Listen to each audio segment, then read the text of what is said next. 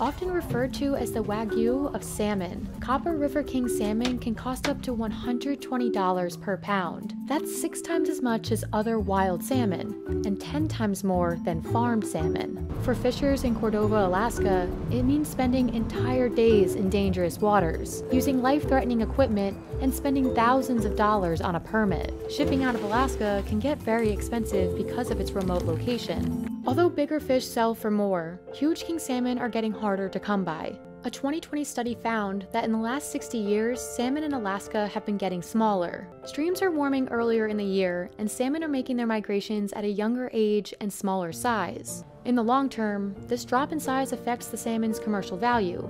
The transport of nutrients, egg production, and especially for king salmon, it reduces the supply for rural communities.